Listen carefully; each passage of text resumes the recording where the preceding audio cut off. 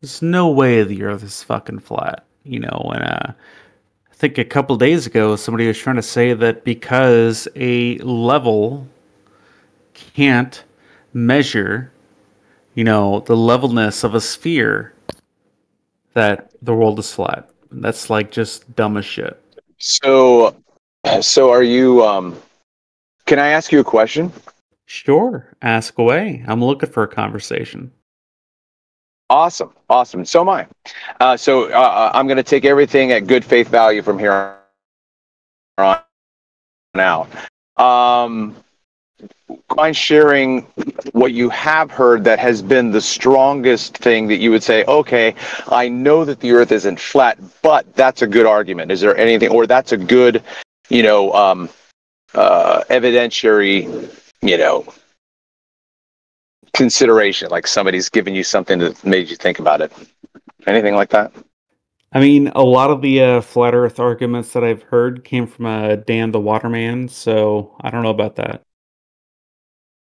Okay, so let's have a conversation with me then. But outside of Dan the Waterman, I'm sure you've maybe come across, some other ideas about flat Earth. So, I mean, is there nothing that makes sense? Like you've heard, at least I would say that probably everything that Dan suggested to you, I would feel comfortable with. I would agree. I like Dan. I think Dan's very Yeah, intelligent. definitely. I do think Dan's I've intelligent as met, well. I like Dan as well. Sorry, I was just making sure that was yeah. clear. Oh no, that's okay. That's okay. I'm just trying to be clear as well. But yeah. What would you like to see from our side? What would you consider something that would be something you like? Come on, guys, do this. A model? Okay. And again, this is good faith. So let's just unpack this. What in your opinion is a model useful for? A model is useful for like representing the concept that somebody's trying to get across. Okay. So the only thing that I can see right now are in front of me in a 360-degree, area are treetops. As far away as those trees are, or as high as they are, they could be real close to me. They could be 100 yards away and be really tall, so that my horizon is very short. Um, but if I were to build a model of that landscape that I see, that would be the extent of my model. And that model right now would include the sun in the sky, as well as Luna in her in her waning crescent stage. So that's as far as my model would, I would put a little stick figure of me on the piece of paper, and then I'd draw like this circle of vision with the horizon in the distance, and then I would draw a circle for the sun with, yellow, and then I would draw a circle, or I would draw a half moon with silver and the blue sky. That would be my model. Then I would go, look, sun, moon, and then earth. That's my model. All right. I mean, halfway decent. I mean, you at least have the sun and the moon involved, so that's a lot better than a lot of other people have said. Well, I think it's just an open conversation. I'm just trying to be creative in how I communicate the way I see things. But I think it can be a peaceful, amicable conversation in good faith. There's no Yeah, reason why yeah, I it should definitely ever get can. frustrated. You know what I mean? I mean, you're gonna be frustrated in general just talking to me, but I get that, a Well, lot let of me people let me think the earth interrupt is you flat. just real quick. Why Yeah, go why ahead. would you curse me and say you would have a negative reaction? Like, no, I won't. How about that? I counter your spell. Oh man, counterspelled. Damn. Like I don't want to create a conversation with you where you get frustrated with me. I don't want to do that. No, no, You know? definitely that's not going to happen from my side. You might get frustrated because I'm going to well, first off, I've been drinking all night, so I'm a little bit in a position where I'm just going to try to have fun. And if Okay. you are in a position where you want to have a significantly serious debate, I'll get to that point, but I'm going to have a little bit of fun with it. So, Okay, well, as long as we can have fun, yeah, I don't mind having a sparring match. Let's step in the ring and go toe to toe. I have a claim that I stand by. I don't make any appeals to space. I don't make any appeals to NASA. I've done 6 years of observations for myself with the Mighty P 900 and the P 1000. And I happen to have been persuaded by nature herself that she demonstrates that the extension of distance in my field of vision is 100% every single time the result of refraction with or without mirage. So no matter how far away I'm looking into the distance, whatever I'm seeing is always 100% the result of the conditions of the medium through which I'm looking. And that can either present the horizon close to me, farther away, raised up, raised down, magnified, diminished, depending on the time of day. To me, I've never, ever, ever, ever, ever thought that the Earth looked curved when I was looking through it and trying to study this stuff. Yeah, that's a great position to be at. Where have you been though? In your mind, why does that matter? Well, if you've traveled outside the US, that means that you have more of a universal position to actually say things from. If you've stayed in the US, that means that your position from your, actual things that you're going to say from your own observations are a little bit limited. Well, my understanding of science is that I can simply take the aspect ratio and carry it with me when I go to South Africa. So that what I've seen here on the East Coast, where I am, I'm in Maryland, and I've done 6 years of observations on the Chesapeake Bay from 1 mile to 12 miles in that circumference. I guess that, what would that be? That radius of my position.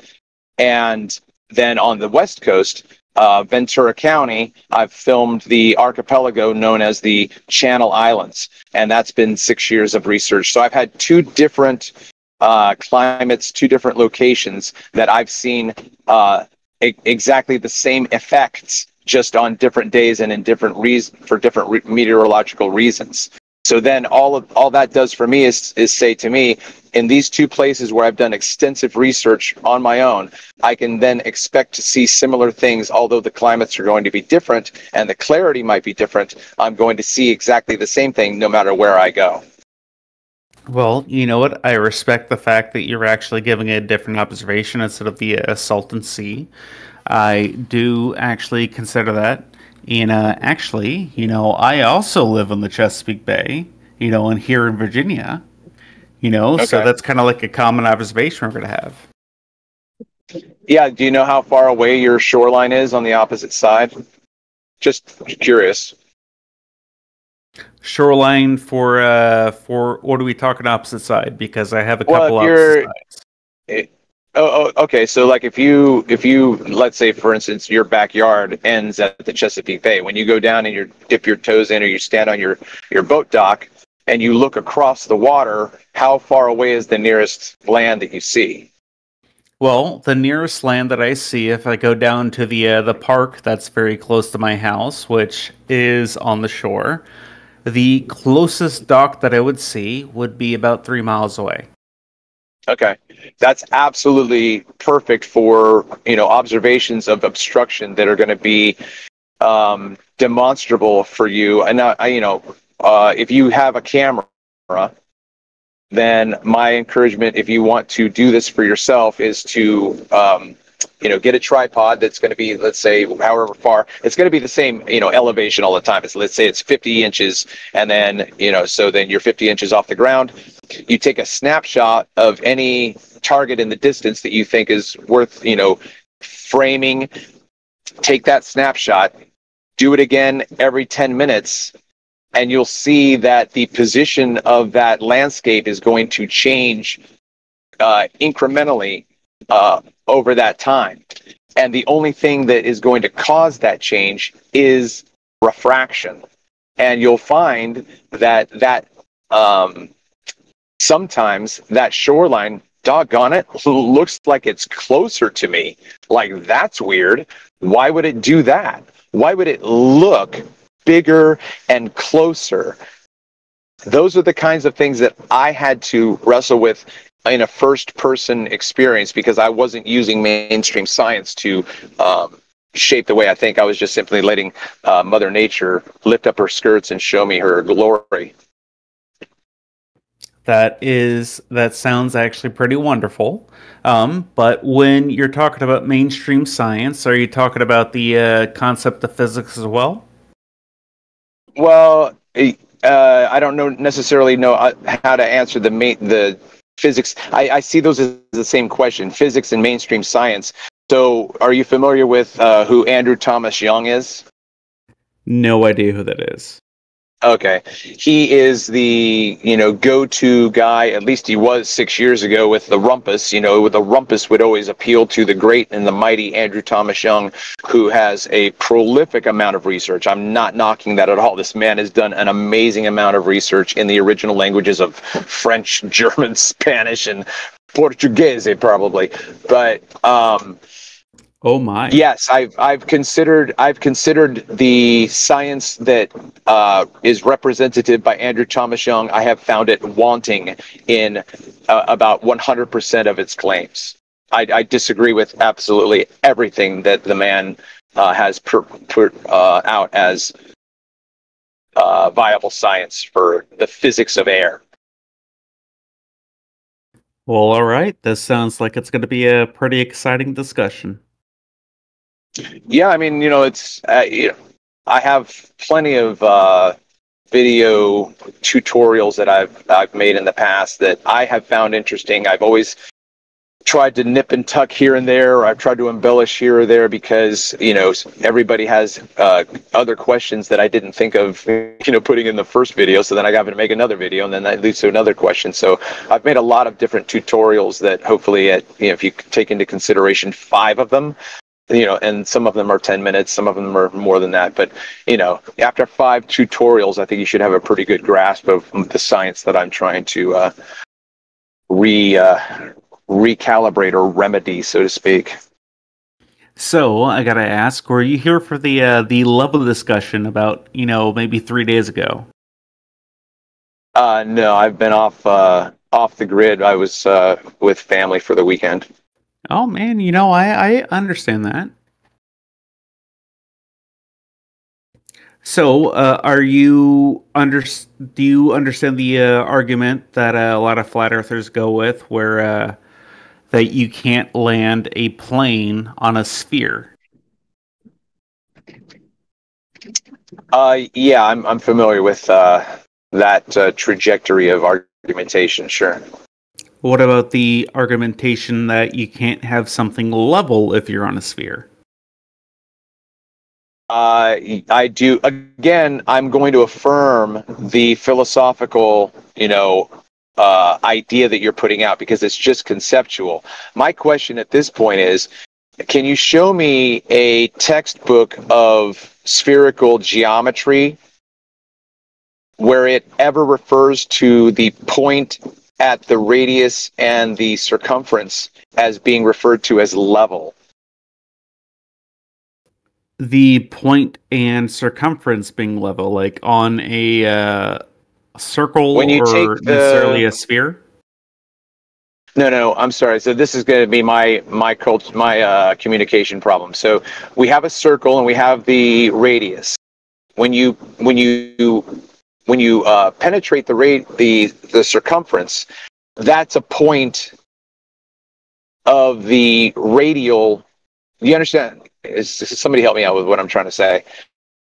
If I draw a diameter from the center to the edge, that point right there where the diameter touches the circumference is a point. Yes, sir. Am I on track so far? Okay. You're definitely Okay. on track. Okay, And great. just for clarification, you're talking about the radius from the center to something. Yeah, I definitely get that. I was just for the live stream. I was trying to make sure it was okay. Yeah. Thanks. I appreciate that. So then my request is for anyone to produce a spherical geometry textbook that refers to that point as level. I don't want the explanation. I don't hold on. I'm sorry. I don't want you to explain to me the idea. I get the idea. At this point, if you can't produce a citation where a spherical geometrical textbook refers to that point as level, then we have nothing further to discuss, in my opinion. Yeah, definitely. So, when you're talking about level in a sphere, you can't look at the specific lines of the sphere. You got to look at the tangent line. Sorry. So you got to look at the tangent line. What the tangent line is, that is a line that is just barely touching. That is a line that is only there, specifically touching that one point. And when it comes to being level on a sphere or on a circle or anything else like that, what you're looking at is you're looking for something to be level, straight, referencing the actual center point. Yes, thank you for that explanation. Do you have a citation, please? For simple geometry. Okay, I'm not sure. Maybe there's miscommunication happening right now. I understand the explanation that you just gave me. It's perfectly clear. I understand exactly everything that you just said. But you are the one who said it, so it's hearsay. I'm wondering where you got that information and can you provide a citation for it? I'm not trying to make things complicated. I just want to see what your source is. I mean, I don't readily have a source available for this That's fair specific enough. instance and everything, Sure. you know, That's fair enough. but No, I get that. the Absolutely. concept of, and I said simple geometry, and I was mistaken there. What I meant to say was trigonometry, where essentially when you have a sphere, which is supposed to be what the globe is supposed to be, you're supposed to have, 360 degrees around that sphere. And part of the reason that they actually chose 360 degrees was because it was close enough to the actual Earth's circumference of the days and everything else that they have around, like revolving around the sun. And so 365 is not an easy number to actually divide into little quadrants and everything else. But 360 is a great number that you can divide anything into. Here, here. Amen. I agree. So when people start talking about, level on a sphere, they're not specifically saying that something is level. What they're saying is that the tangent line going across that sphere is actually level. Here, here. Amen. I agree 100%, and I'm not being facetious. I agree with what you're saying. No pushback for me. And let me give you a little bit of background about myself is that I technically am a glober, but really what I am is somebody who actually believes in finding the truth and everything. So when it comes to flat earth stuff, I'm partially on your side, but at the same time, I'm going to give you the devil's advocate. Yeah, I would expect nothing less, and I have a good friend. We were talking about spirituality the other day, and he said, "Do you want me to?" He's like, "I don't understand what you want me to say. Do you want me to say what you believe?" And I'm like, "No, I want you to be you. Like, I want you to tell me what you think about existence." And he's like, "Well, I don't know." I'm like, "Well, where would you start? Like, how would you take the first step to like find out like who am I? Why am I here?" So I thoroughly appreciate the vantage point that you're coming from as a truth seeker. So I have no impatience with you. None. Zero. I have no Definitely. expectations for you. Zero. You're not going to disappoint me. The only Well, thing all that you're going right. to do is impress me. The only thing that you're going to do is impress me when you say something original and I learn something from you and I steal it and then I present it as my own when I tell someone else about what you just told me. Because that's what we all do. Yeah, man. And that is really the only thing that I really care about is that people are learning about something. If it comes to if you are able to convince me that the earth is flat, I'm not going to get upset. I'm going to be like, "Oh damn, the earth is flat. Well, Oh shit." may I interject real quick? Go ahead. what have you done personally in primary fashion? What have you done to fundamentally prove that your model that you believe is the globe is authentic? Nothing. So you've never tried to prove your own model.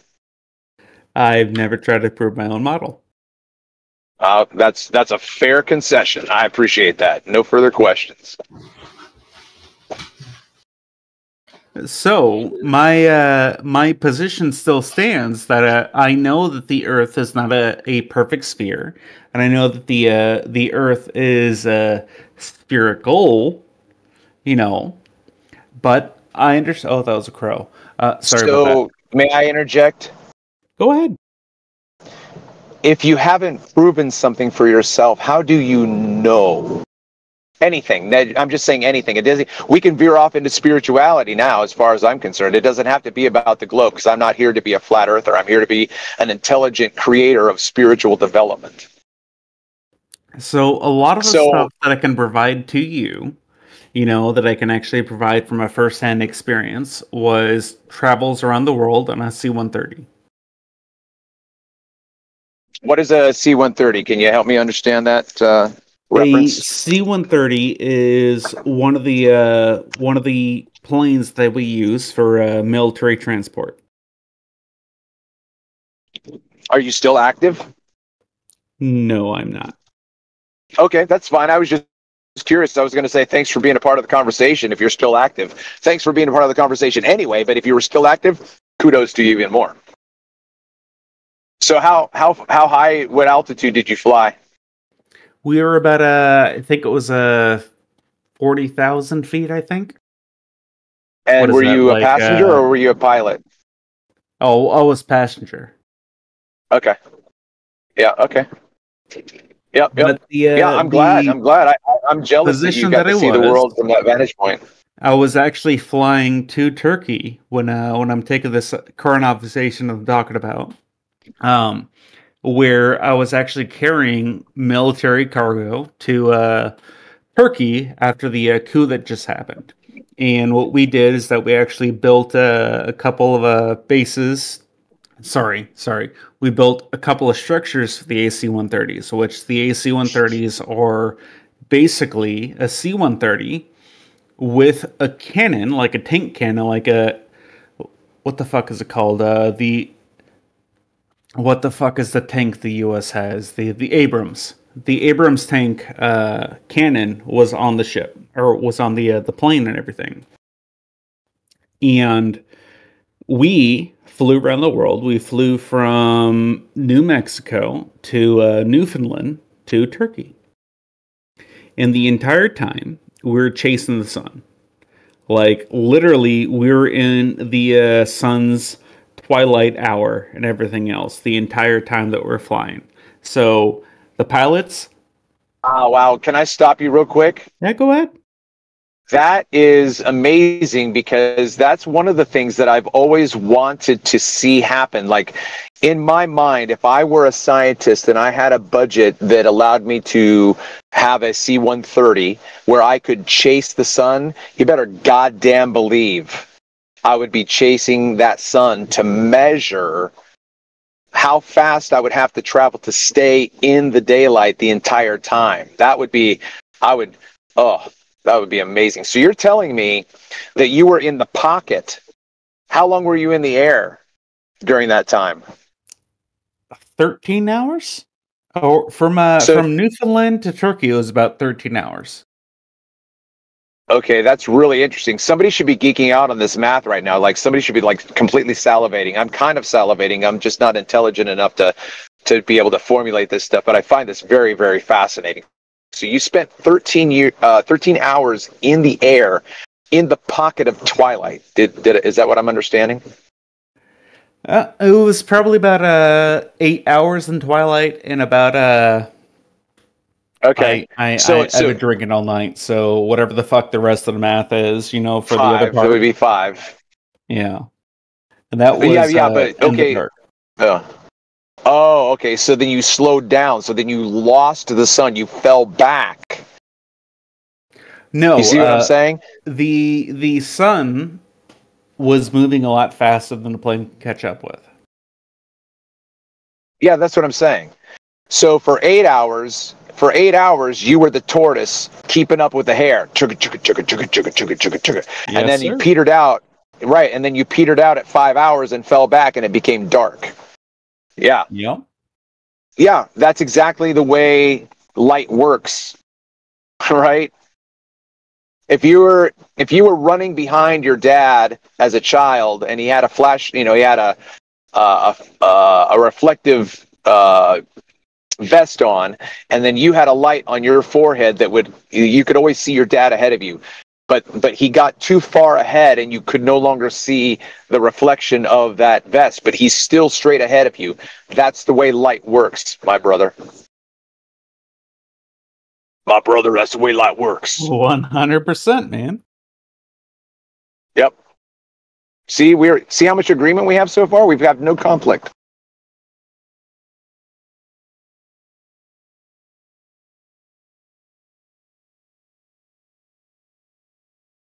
So, when it comes to the concept of something being level, there's like 15 different things I could talk about right now.